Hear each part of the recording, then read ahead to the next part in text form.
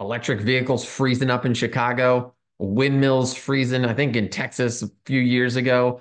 A lot of boondoggles in the green industry, and it's all part of the green news scam.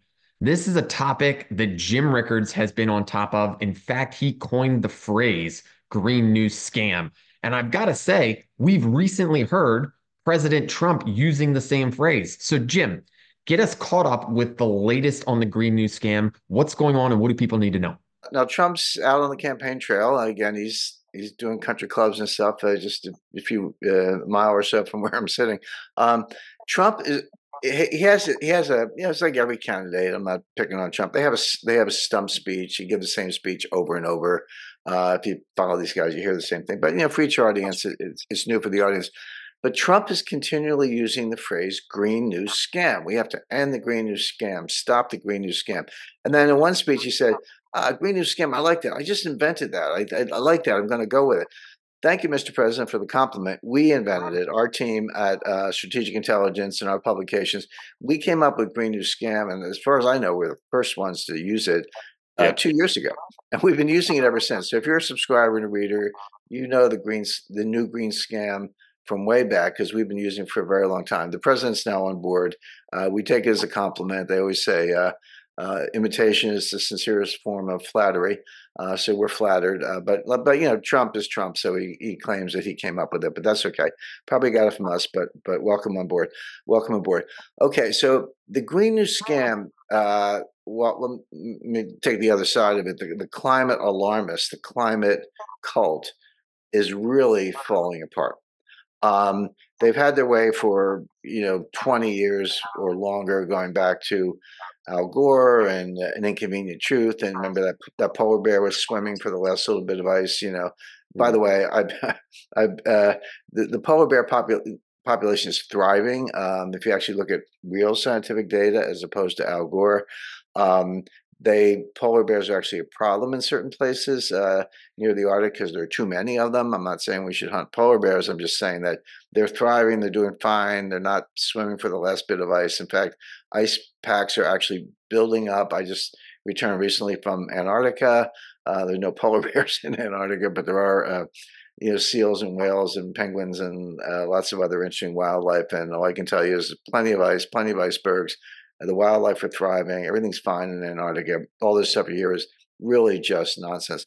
But but now it's getting more support from the scientific community because they were intimidated. You were told that if you didn't agree with the climate alarm, climate cult, you were not going to get research grants. Your articles were not going to be published. You would not get tenure in an academic setting.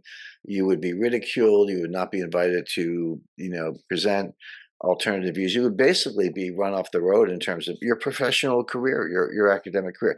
That's changing. There was changing fast. There were 1,600 and counting signatories to a petition that just said, or a manifesto, whatever you want to call it, that just said there is no climate crisis, there is no existential crisis. It deserves more study. Nobody was trying to be, unscientific about it. But the best evidence was that this was simply not a problem.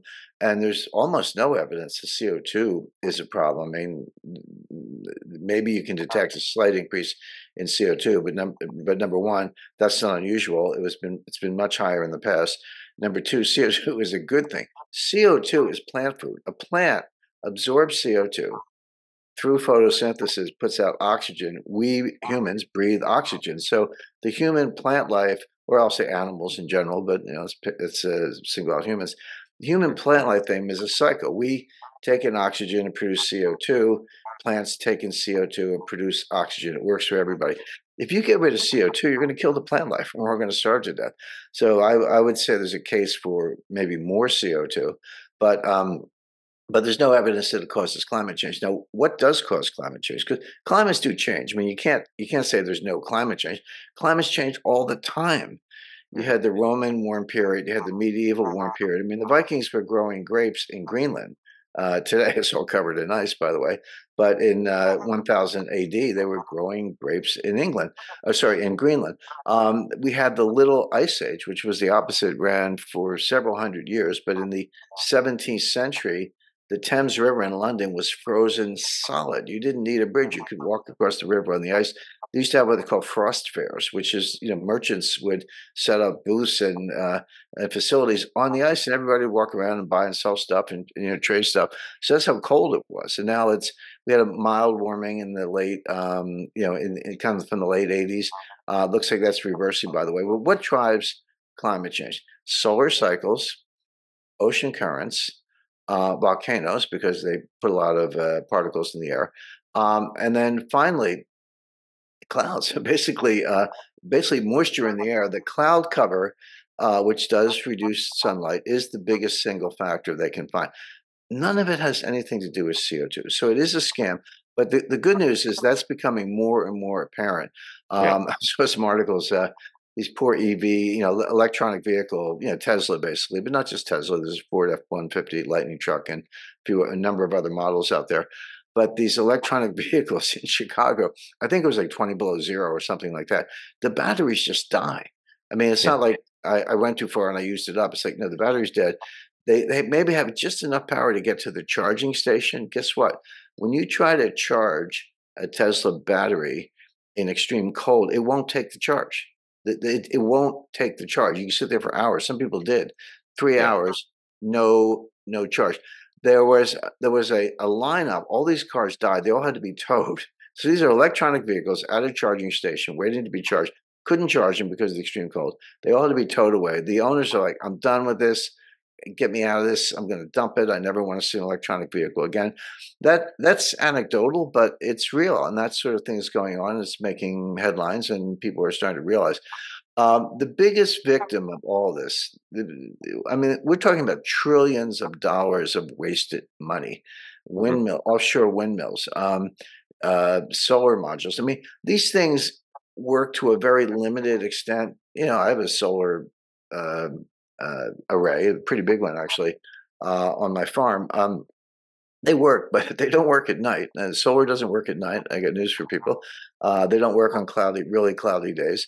The windmills, when you need them most to generate electricity for heat, they freeze up. In extreme cold temperatures, the blades become very brittle, so they don't want to run them because they can snap off. You're talking hundreds of millions of dollars of expense. But the turbines freeze up, so they actually don't work when you need them. And even if they do work, when they work, they don't provide baseline power to the grid. So the whole thing is a multi-trillion-dollar waste of money. I mean, why don't we just build some more refineries and build some more diesel-fired plants and even coal-fired plants? Because I mentioned we probably need more CO2. But you can't because of this climate cult. Biggest victim is Germany. Germany under Angela Merkel when she was chancellor, spent 14 years closing every coal-fired plant in Germany, shutting down every nuclear reactor. I think maybe one or two might be left, but and they were relying on cheap Russian natural gas and oil, mostly natural gas, to power German industry while they went around building all the solar modules and windmills and everything I just described. Well, guess what? A little war in Ukraine going on. Tragic, but war's a war. They blew up they meaning NATO, not Russia. NATO blew up the Nord Stream pipeline. Russia, had sanctions imposed on it. Russia fired back by kind of, reducing natural gas supplies to a trickle. They've got some. Germany got some substitutes. They bought some LNG from the United States. We seem to be the LNG industry here seems to be one of the big winners. But you got to build port facilities. You can't just show up with a big, LNG, 600-foot vessel and unload. You need port side facilities to be able to do that at scale. So Germany is deindustrializing. Germany's in a recession. For all of 2023, their output was down compared to 2022. Looks like that's going to happen again in 2024. You're talking about a 2-year back-to-back recession, unemployment going up, and their two biggest industries. Germany is an export powerhouse. They really make a lot of their GDP from exporting abroad. Two biggest industries are chemicals and automobiles. Guess what? They're both really energy intensive. You need enormous amounts of energy. And even if they can find the energy, it's much more expensive, which makes them non competitive. So they're starting to outsource. I just bought a German sports sedan, really nice car, pretty fast. But it's made in Germany, which I insisted on, but I learned that the engine was made in Hungary. Well, it's okay. Hungarians are smart and they have quality control. But why is a German auto manufacturer outsourcing their engine production to Hungary? Well, the answer is energy is a lot cheaper in Hungary. And so Germany's in a recession, they're deindustrializing. You cannot turn this around on a dime unless sit down with Russia and patch things up and stop supporting the neo-Nazis in Ukraine. So it's and Germany is the fourth largest economy in the world, and their ratio of exports to GDP is either first or second. They're pretty much tied with China in that regard. So you're destroying the fourth largest economy in the world. Nice job. The U.S. is big enough so that we can be really stupid and still be okay, but that won't last forever. So the good news is that the green new scam is being revealed. The things that don't work are being talked about. Scientists are finally finding their voice. There's a lot of research showing that CO2 has nothing to do with it. And this, by the way, was very apparent in Davos. They didn't. The thing I loved about Davos, they did not invite Greta Thunberg. She's this a perpetual scold. She started as like a 13-year-old. She's probably close to 20 at this point. Mhm. She's been like the poster child for the Green New Scam. They didn't invite her. Like, hey, we're done with you. Let's talk about AI. Let's talk about making money. They didn't want to talk about what we're discussing right now. So there's a lot of good news, but on the other hand, as long as Biden's in office, the U.S. is still going to be doing this, and it's going to hurt the economy. The EV story, you were ahead of that. You were talking about it months ago, where you were just saying cold and EV doesn't mix. So Right. it's a crazy story, especially out of Chicago. I'm sure Tesla dealers in Chicago were like, "Yeah, buy your Teslas, dude." There's probably no asterisks that like, oh, if in the winter you might be in real trouble here if this is Well, your only car or you actually need right. it to function. It's actually Uh, just quickly. It's actually worse than that. Everything you said is exactly right, but um, they don't have heaters. I mean, well, they do, but you have to run the heater off the battery, like an internal combustion engine. The engine explodes, it blows up gasoline. It makes a lot of heat, so you just have a little vent. You heat the car. In an electric vehicle, there's no source of heat, so you need a heater run by the battery, mhm. which drains the battery even faster, meaning you can't go as far. So the whole thing's a scam.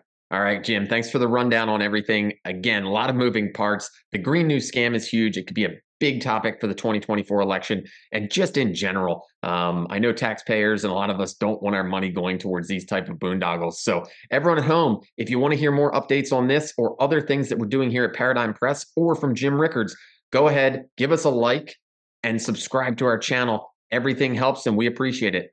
We'll see you next time.